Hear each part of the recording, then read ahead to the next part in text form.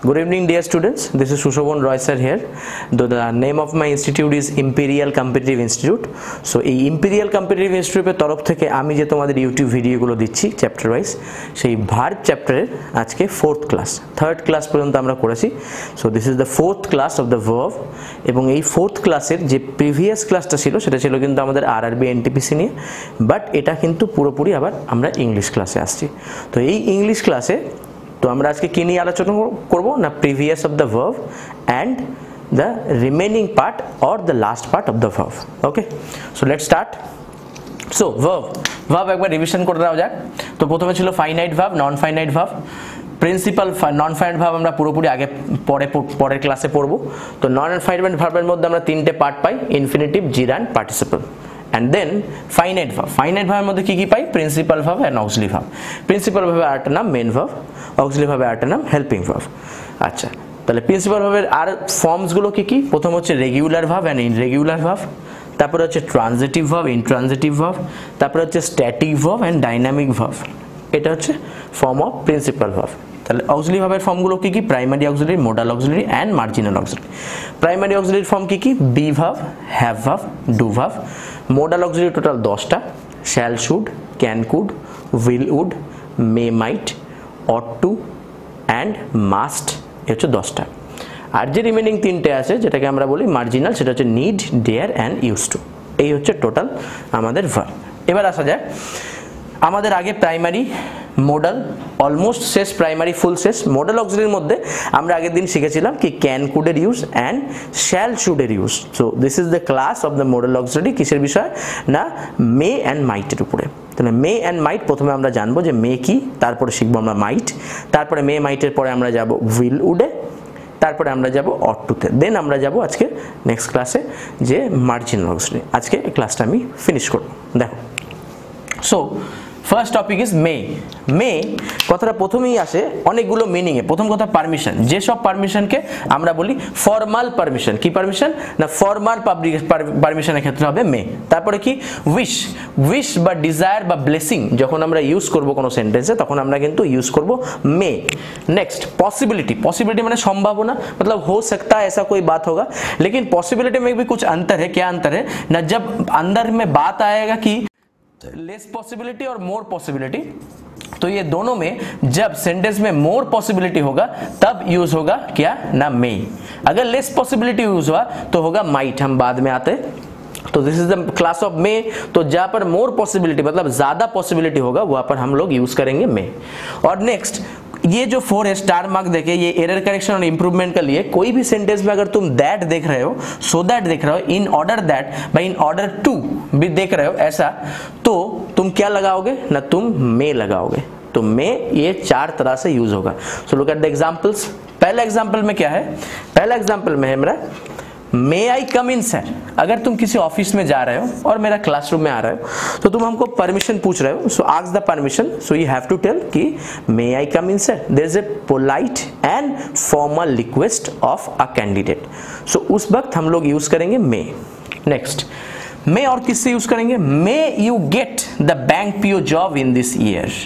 ये हम तुमको बताएंगे कि এই বছর যাতে তুমি ব্যাংক পিও জব বা আরআরবি এনটিপিসি জব বা সিজিএল জব যাতে তুমি এই বছর পেয়ে যাও। তাহলে অবশ্যই তুমি পাবে, তোমার মধ্যে সেই ক্যাপাবিলিটি আছে। তাহলে মে আমি কেন ইউজ করলাম, এখানে আমি কি দিচ্ছি তোমাকে একটা, আমি এখানে বলছি একটা উইশ বা আমি একটা তোমাকে ব্লেসিং দিচ্ছি। তাহলে অ্যাজ এ টিচার আমি ব্লেসিং দিচ্ছি বা উইশ দিচ্ছি। যখন ব্লেসিং বা উইশ হবে তখন কি হবে, may you get the bank PO job. ওকে, তাহলে তারপরে number 3 she should work hard so that she may score in good marks। তাহলে তার হার্ড ওয়ার্ক করা উচিত যাতে করে সে একটা ভালো মার্কস পেতে পারে। তাহলে যদি বলা হয় উচিত, আগের দিন আমরা জানি শুড একটা কি নরমাল অব্লিগেশন। নরমাল অব্লিগেশনে যদি শুড আমি ইউজ করি, যদি বলি আমি তার ভালো মার্কস পাওয়ার সম্ভাবনা আছে, তাহলে সে যদি খাটে, পরিষ্কার কথা, সে যদি পরিশ্রম করে তাহলে সে ভালো মার্কস পেতে পারে। তাহলে সে যদি ভালো মার্কস পেতে পারে তাহলে এটা मोर possibility less possibility, of course it's a more possibility. सो जब मोर पॉसिबिलिटी हो जाएगा सेंटेंस में तब हम यूज करेंगे मे।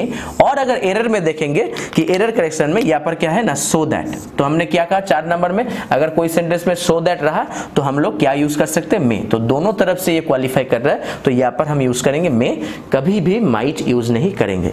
नेक्स्ट पार्ट 4, ये आया है 2018 का WBCS प्रीलिम्स में। क्या आया था क्वेश्चन कि in all probability it dash rain tonight, in all probability it dash rain tonight. सो একটু যদি টাইম দেওয়া হয় জাস্ট তোমাদেরকে 15 second get the answer. First option will, second option May, third option can, fourth option অট। আনসারটা করো। যারাই answer করবে এখানে মে, তাদের আনসার পুরোপুরি হবে রং, ঠিক? কারণ এখানে মেটা কেন রং হবে আমি বলছি। ক্যান মানে এবিলিটি, আমরা আগের দিন পড়ে নিয়েছি। তাহলে এখানে ইন অল প্রবাবিলিটি, প্রবাবিলিটি মানে সম্ভাবনাতে, তাহলে আজকের পুরোপুরি সম্ভাবনাতে বৃষ্টি হতে পারে, তাহলে of course it's a more possibility, তাতেও কিন্তু এখানে মে হবে না। তার কারণ হচ্ছে এখানে যে প্রবাবিলিটি ওয়ার্ডটা যখন দেওয়া আছে তো অলরেডি মেকে এখানে সিগনিফাই করে দিচ্ছে। তাহলে অলরেডি যখন আমার মেয়ের একটা ভার্সন মানে এখানে প্রবাবিলিটি দেওয়া আছে, যদি আনসারে বা কোশ্চেনে যদি প্রবাবিলিটি দেওয়া থাকে, তাহলে এখানে যখন আমি মে লিখবো সেটা আমার একটা রং আনসার হবে। তাহলে ক্যান মানে এবিলিটি, এখানে কোনো এবিলিটির কথা বলছে না, তাহলে আনসার হবে উইল বা অট। এবার অট হচ্ছে একটা এমন মডাল যার সাথে একটা ইনফিনিটিভ ইউজ হবে। কখনোই বলা ভুল হবে যে অটের সাথে টু ইউজ হবে, বলা হবে অটের সাথে একটা ইনফিনিটিভ ইউজ হবে, that is the advance grammar, ঠিক? সবাই তোমাকে বলবে অটের পরে টু ইউজ হবে, no, this is a wrong grammar. The right grammar is ought plus infinitive, two plus verb का बेस फॉर्म होगा, तब जाके ये ऑट को सिग्निफाई करेगा। यहाँ पर देखो, तो यहाँ पर कैन नहीं हुआ, ऑट नहीं हुआ, मे नहीं हुआ, तो आंसर क्या हो जाएगा विल। अगर ये प्रोबेबिलिटी नहीं रहता, अगर ये क्वेश्चन ऐसा रहता कि इट डैश रेन टुडे, तब आंसर हो सकता मे, क्योंकि यहाँ पर एकदम पॉसिबिलिटी का बारे में बात कर रहे हैं लेकिन डायरेक्टली पॉसिबिलिटी वर्ड नहीं बता रहा है। तो जब पॉसिबिलिटी वर्ड तुमको ये बता दे रहा है तब हम मे नहीं यूज करेंगे, हम क्या यूज करेंगे विल। তাহলে এটা একটা ভালো ফিল ইন দ্য ব্ল্যাঙ্কস দেওয়া হয়েছিল 2018 এর WBCS প্রিলিমসে। আরেকটা কোশ্চেন যেটা দেওয়া হয়েছিল staff সিলেকশনে, if you learn properly you ডैश come first in the exam, if you learn properly you dash come first in the exam. तो अगर बोल रहा है कि तुम अगर ठीक से पढ़ाई करोगे तो तुम क्लास में फर्स्ट आ सकते हो, तो देयर इज अ पॉसिबिलिटी और प्रोबेबिलिटी। तो यहाँ पर पॉसिबिलिटी प्रोबेबिलिटी है लेकिन यहाँ पर कोई मे का यूज नहीं है, तब आंसर कंफर्म हो जाएगा मे एकदम, क्योंकि यहाँ पर आंसर है मोर पॉसिबिलिटी का। तो मोर पॉसिबिलिटी जब हो जाएगा तब कंफर्म आंसर हो जाएगा मे।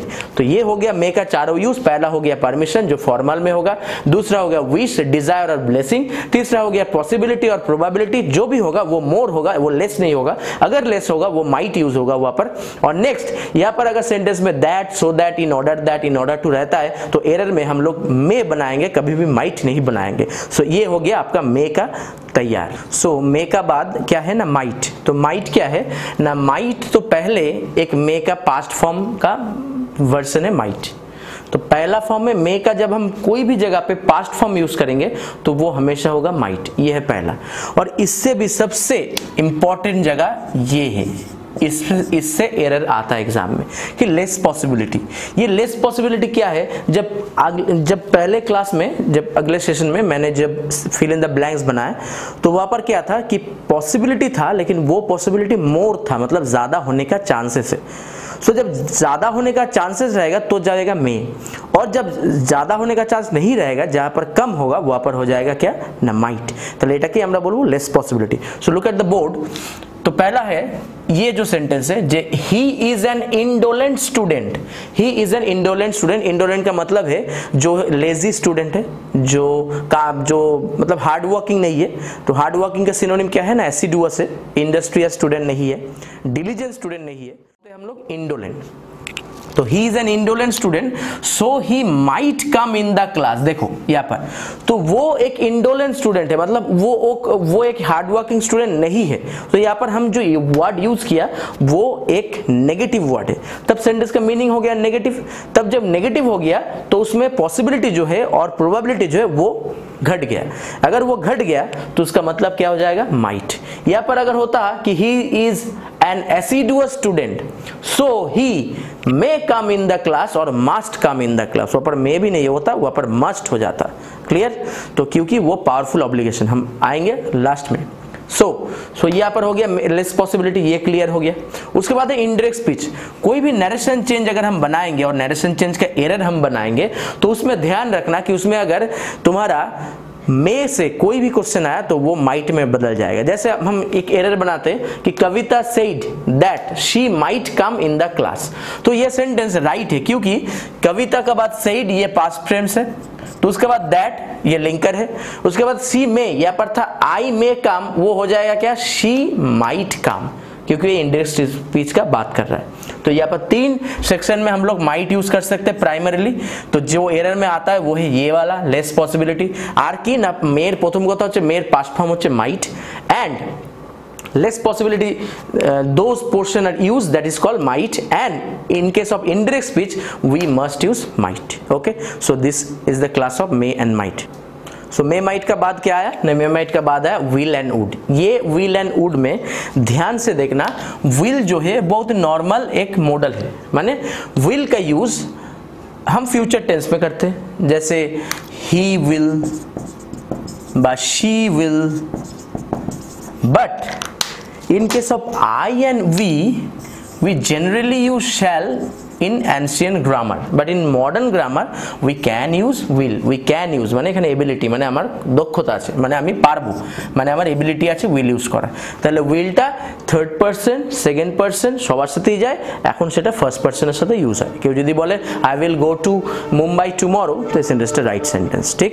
তো will থেকে বেশি প্রশ্ন আসবে না, প্রশ্ন যেটা হবে সেটা হচ্ছে would থেকে। would এটা কনফিউজিং জায়গা, আর একটা আমি ক্লিয়ার করে দিচ্ছি আর কনফিউজ থাকবে না। এই 4টে টপিক মনে রাখতে হবে তোমাকে। ফার্স্ট হচ্ছে পাস্ট হ্যাবিট, সেকেন্ড যদি বলি পাস্ট হ্যাবিট মানে উইল থেকে উড, মানে উইলের প্রথম কথা পাস্ট টেন্স উড, সেখান থেকে আমি যখনই কোনো পাস্ট হ্যাবিটকে ডিনোট করব তখন হবে উড। তাহলে আরেকটা ফার্স্ট কি, এটা সেকেন্ড, এটা ফার্স্ট কি পোলাইট রিকোয়েস্ট অর প্রপোজাল। তুমি যখন কাউকে পোলাইট রিকোয়েস্ট করবে বা প্রপোজাল দেবে, সেই পোলাইট প্রপোজালটা কিন্তু উড দিয়ে হবে, বা আমরা যদি পোলাইটলি কাউকে কিছু বলতে চাই সেখানেও উড দেওয়া যেতে পারে, ঠিক। আচ্ছা next 3 subjunctive mood and imaginary sentence. Subjunctive mood ভার্বের 3টে মুড হয়, indicative mood, imperative mood and subjunctive mood. তো সাবজাংটিভ মুড থেকে কিন্তু প্রচুরবার স্টাফ সিলেকশন এরর কারেকশন এসছে, বা পিএসসি পরীক্ষা বা ব্যাংকের পরীক্ষায়। তো কি এরর কারেকশন আমি একটু পরে বলছি। সাবজাংটিভ মুড মিনিং হচ্ছে যে কোনো আমাদের মনের ডিজায়ার যেটা ছিল যেটা পূর্ণ হয়নি, যেটা ছিল যেটা পূর্ণ হয়নি, তাকেই বলা হয় সাবজাংটিভ মুড বা ইমাজিনারি সেন্টেন্স। আর একটা কি ফোর্থ ইনডিরেক্ট স্পিচ মানে ন্যারেশনে আবার। তো look at the example first, would you like to give me your phone number. এটা বুঝতেই পারছো এটা অনেক রকম সেন্সে আসতে পারে। ফার্স্ট অফ অল এটা বাসে যাওয়া হচ্ছে, এটা ট্রাভেল করা হচ্ছে বা ট্রেনে, তো একটা ছেলের পাশে এক সুন্দরী মেয়ে বসছে, তো ছেলেটা অনেকক্ষণ দিয়ে মেয়েটাকে দেখছে যে কি বলবে কি বলবে কি বলবে বুঝতে পারছে না, কিন্তু কথা বলার খুব ইচ্ছা। তখন সে ছেলেটা কি করবে, যখন তার নাম্বার চাইতে হবে, তার নাম্বার চাওয়ার সময় কিন্তু তাই কি বলতে হবে, would you like to give me your phone number please, এটা বলতে হবে। তো বলার মধ্যে অনেকটা ভার্সনে চেঞ্জ করতে হবে। তাহলে এটা আমি পোলাইট রিকোয়েস্ট করলাম। ওকে, আশা করি এগুলি দিয়ে ভালো মতো বোঝানো যায়। নেক্সট তারপরে when I was in Asansol I would play cricket, তার মানে এটাকে আমি পাস্ট হ্যাবিট দিয়ে ডিনোট করছি, মানে যখন আমি আসানসোলে ছিলাম তখন আমি ক্রিকেট খেলতাম। তার মানে পাস্ট হ্যাবিটকে আমি আরেকটা জিনিস দিয়ে করতে পারি, কি বলতো, সেটাকে বলা হয় ইউজ টু। কি বলা হয়, ইউজ টু। ভেরি গুড, এটা অনেকেই চিন্তা করেছে যে পাস্ট হ্যাবিটে তাহলে উডের রিপ্লেসমেন্টে আমি কিন্তু বসাতে পারি ইউজ টু, ঠিক। তাহলে আমি বলতে পারি when I was in Asansol I used to play cricket, এটাও কিন্তু রাইট হবে। ওকে, এটাও grammatically both the sentences are right, কিন্তু যখন ইউজ টু আমি পাবো না তখন কিন্তু সেটাকে আমি উড দিয়ে আমি ডেসক্রিপটিভ ইংলিশে লিখতে পারি। সো পাস্ট হ্যাবিট এটা হয়। 3 নাম্বার কি বলছে, if I were him I would not accept the proposal।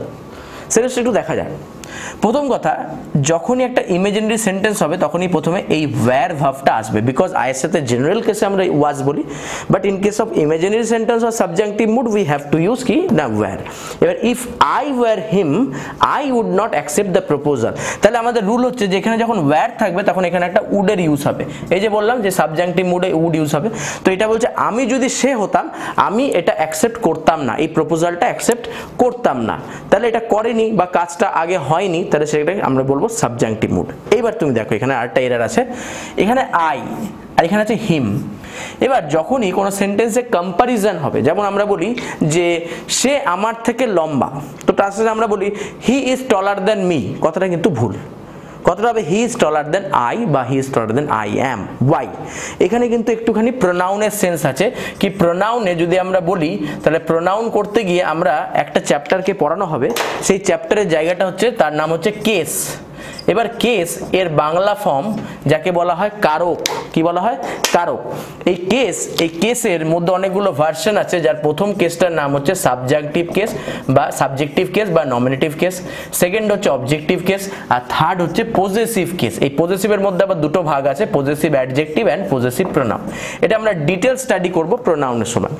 তো ছোট্ট করে বলি, এই যে প্রোনাউনের কেস যখন কম্পারিজন হবে তখন কম্পারিজন রুল হচ্ছে যখন in case of any comparison the both side বা the both version of the pronoun in a same format. মানে সেম ফরম্যাট মানে কি, এখানে আই আছে তাহলে আইটা আমরা একটা সাবজেক্ট হিসাবে ইউজ করি, তাহলে এটাকে আমরা বলবো সাবজেক্টিভ কেস। এখানে হিম আছে, হিমটা আমরা অবজেক্ট হিসাবে ইউজ করি, তাহলে বলতো অবজেক্টিভ কেস। তাহলে দেখো কম্পারিজন হচ্ছে আই এর সাথে হিমের, তাহলে আইটা কোন কেসে আছে সাবজেক্টিভ কেসে, হিমটা কোন কেসে আছে অবজেক্টিভ। তাহলে এখানে কিন্তু আমার এরর আছে, তাহলে হিমটাকে কেটে আমাকে আনসার করতে হবে এখানে হি। তাহলে আনসার হবে if I wire he I would not accept the proposal. এরকম টাইপের এরর কারেকশন কিন্তু পরীক্ষায় হামেশাই আসবে। Next 4, he said that he would give me a text book. তাহলে এটা একটা ইনডিরেক্ট স্পিচ, তার মানে এখানে আগে কোশ্চেনে উইল ছিল, এখানে উড হয়ে গেছে, এখানে সেড আছে, এখানে দ্যাট আছে, তো ইনভার্টেড কমা নাই, তার মানে কনফার্ম এটা একটা ইনডিরেক্ট স্পিচ। তো ইনডিরেক্ট স্পিচের ক্ষেত্রে আমরা উইলের জায়গায় কি ইউজ করব উড।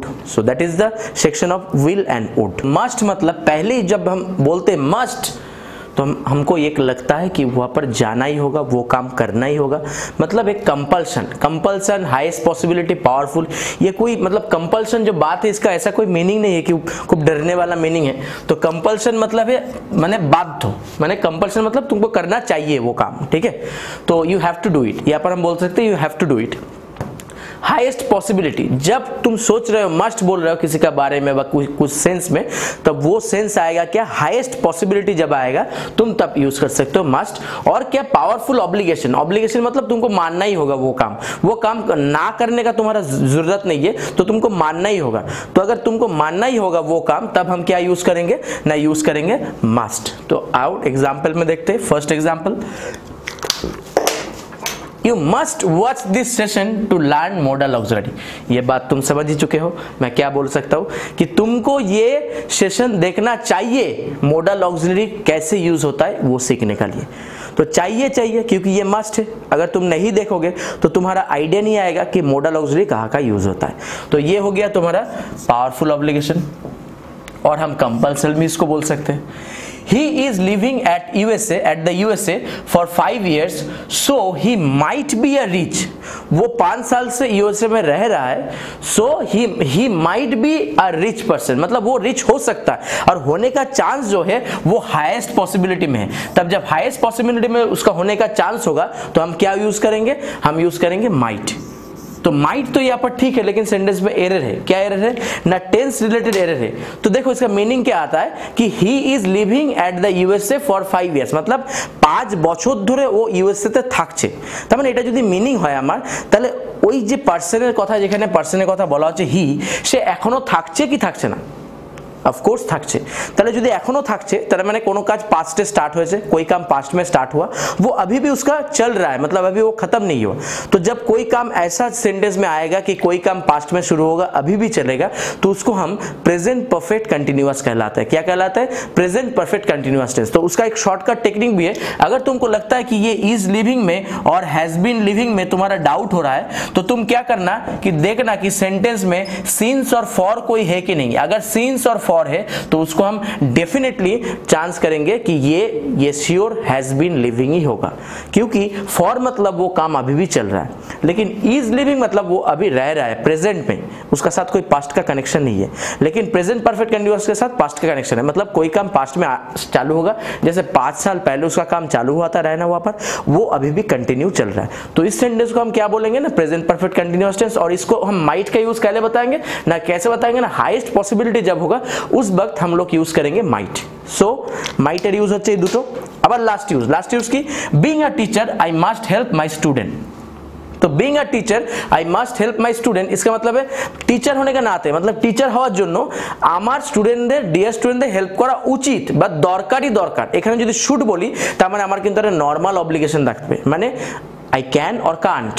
बट যদি মাস্ট বলি সেখানে কান্ট আমি করতেই পারবো না, I have to do it, means because, তাই কারণ এখানে হেল্প বলেছে তাই এখানে মাস্ট। ঠিক এই যে বিং আছে এই বিং নিয়ে আমাদের একটা ক্লাস হবে যে ক্লাসকে আমরা বলবো পার্টিসিপল কি বলবো पार्टिसिपल যেটা নন ফাইনাইট ভার্ব পড়ানো হয়েছিল সেই নন ফাইনাইট ভার্বের মধ্যে আসবে এটা वेरी वेरी इंपॉर्टेंट যে बीइंग का यूज कहाँ कहाँ होता है वो हम क्लास में बताएंगे ठीक है and the last section is you must study hard मतलब तुम ऐसा कर सकते हो कि अगर देखो कि हम दो चीज में अगर हम नॉर्मलाइजेशन करते हैं कि शुड और माइट में डिफरेंस क्या है तो शुड और माइट का बेसिक डिफरेंस है शुड मतलब है नॉर्मल ऑब्लिगेशन क्या है नॉर्मल ऑब्लिगेशन और माइट मतलब है पावरफुल ऑब्लिगेशन तो शुड मतलब तुम्हारे कांट ये बोलने का जगह है मतलब यू कैन और can't means you should do your homework मतलब तुम्हारा होमवर्क तुमको करना चाहिए जो टीचर देता है उसको करना चाहिए तो इसमें तुम कर सकते हो और नहीं भी कर सकते हो मतलब तुम कैन और कांट लेकिन अगर ऐसा हो रहा है कि तुम 2 साल से लगातार फेल कर रहे हो उसके बाद तुम होमवर्क नहीं कर रहे हो तो उसको हम मस्ट लगाएंगे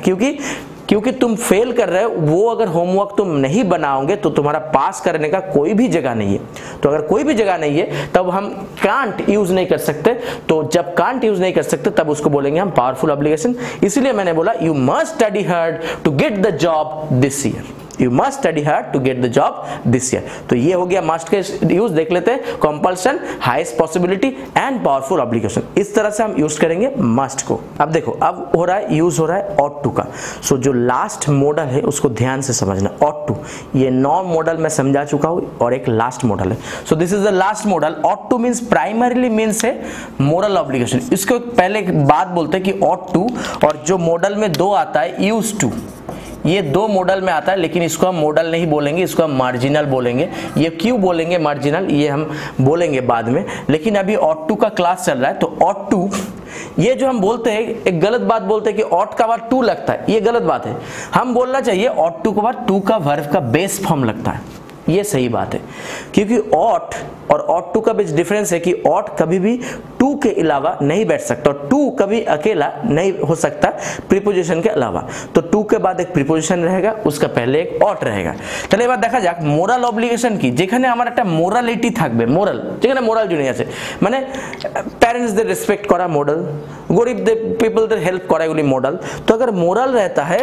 तो मोरल ऑब्लिगेशन में हमको क्या चाहिए हर वक्त क्या चाहिए ought to এবার প্রশ্ন হচ্ছে ought to should R must এই তিনটার মধ্যে গোলাবে shortcut very much shortcut technique এটা হচ্ছে মোরাল অব্লিগেশন এমও মানে মোরাল অব্লিগেশন শুড মানে হচ্ছে এনও মানে নরমাল অব্লিগেশন এনও মানে নরমাল অব্লিগেশন এন্ড পিও মানে পাওয়ারফুল অব্লিগেশন তাহলে যখন আমার মনের ভাবটা হবে একটা মোরাল অব্লিগেশন মানে যখন আমি বলবো you should help the poor people এটাও রাইট আবার বলবো you ought to help the poor people এটাও রাইট তাহলে যখন আমি ought to বোঝাতে চাইবো তখন আমি ইউজ করব মোরাল অব্লিগেশন শুড হচ্ছে নরমাল অব্লিগেশন যেমন বললাম you should do your homework you should go home right now এরকম টাইপের যখন সেন্টেন্স বলবো তখন হবে শুড এন্ড মাস্ট মানে যেখানে না করার কোনো জায়গা নেই আমাকে করতেই হবে because it's a powerful obligation so that is the features of modal আশা করি তোমাদের 10টা মডেল ক্লিয়ার করতে পারলাম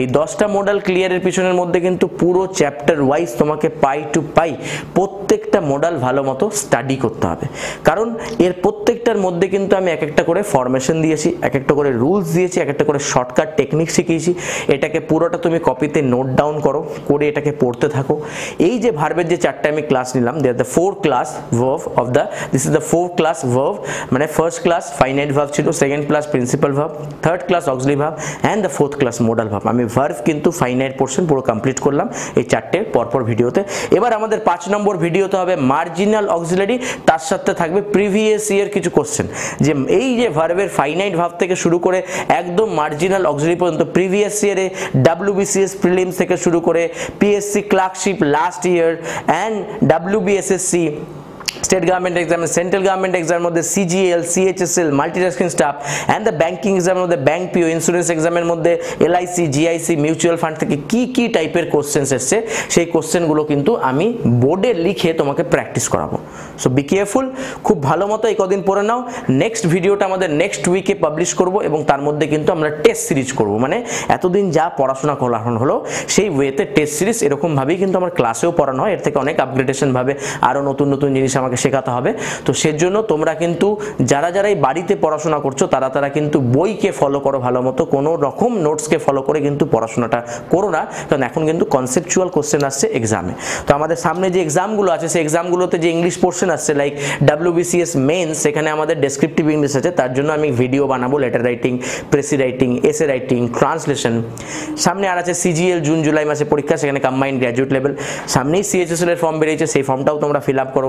LICর পরীক্ষা আছে, CWCর পরীক্ষা আছে, ঠিক আছে, অনেক পরীক্ষা, FCI পরীক্ষা, অনেক প্লেন্টি অফ এক্সাম আছে, তারপরেও আছে RRB NTPC। তো এক্সামগুলোকে ভালো মতো প্রিপারেশন নাও। আমি উইশ করছি যাতে তোমাদের খুব ভালো এক্সামগুলো হয়। এই সময়টা পড়ার সময়, এখন তুমি মক টেস্ট না দিয়ে এক্সামটাকে, সিলেবাসটাকে শেষ করো, দেন you gone through the mock test process after the month of May. এই মার্চ, এপ্রিল, মে তুমি পুরোটা পড়ে নাও এবং তারপরে কিন্তু তুমি মক টেস্টের দিকে যাও। মে মাসের মধ্যে আমি ইংলিশের উপর অনেক ভিডিওস বানিয়ে, যাতে তোমরা অনেক দূরে থাকো, যারা আমার কাছে কন্ট্যাক্ট করতে পারছো না পড়ার জন্য, যারা অনেক দূরে থাকো, যাদের আসা পসিবল নয় ক্যালকাটা বেসে ক্লাস করা, তাদের জন্য কিন্তু ভিডিওটা। সো ভিডিওটা যদি তোমাদের ভালো দেখে থাকে, আমার ভিডিও ইউটিউব চ্যানেলের নাম হচ্ছে সুশোভন রয় স্যার। এই সুশোভন রয় স্যার চ্যানেলটাকে তোমরা সাবস্ক্রাইব করো এবং ভিডিওগুলোকে শেয়ার করো, শেখো, জানো এবং শেয়ার করো। So thank you for watching the video. ভালো থাকো, সুস্থ থাকো এবং পড়াশোনা করো, এটা পড়াশোনা করার সময়। Thank you.